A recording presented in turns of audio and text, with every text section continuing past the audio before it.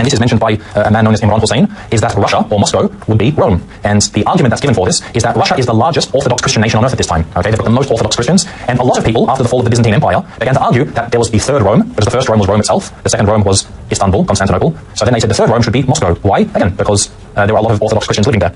Why is this incorrect? Again, Rome was never, ever, ever defined by religion. Never. Second, at the time of the Prophet ﷺ, there was no such thing as the Orthodox Church. The Orthodox Church came about when they split. You had the Catholics and Orthodox, okay? So the schism itself didn't occur until 1054. This is 400 years after the time of the Prophet ﷺ. When Allah talks about Rome in the Quran, they weren't Orthodox. The term Orthodox didn't even exist. But what's interesting is for those who say this, the actual seat of the Orthodox Church itself, where is it today? Is it in Moscow? No, it's actually in Constantinople. It's in Istanbul. So the actual center of the Orthodox Church itself is in Istanbul. It's not in Moscow. So why would Moscow or Russia be Rome? It's interesting, if you look at the actual Orthodox Church, they never ever said, Russia is going to take over our church. Never. Even more important, not that it matters too much, is that Russia was never even part of the Roman Empire. I mean, Rome, at least at one time, was part of the Roman Empire. Russia has never been part of the Roman Empire.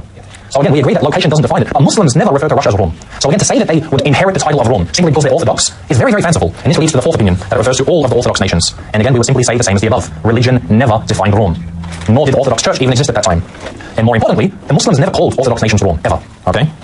Now, just to see while we're on it, I'm going to warn you generally about this man, Imran Hosein. Imran Hosein happens to be one of the people who talk often about this subject. This man is a Murtad. This man is an apostate. He denies stoning. He denies rajm. As the Prophet peace be upon him said, there would be people from my ummah who would deny stoning.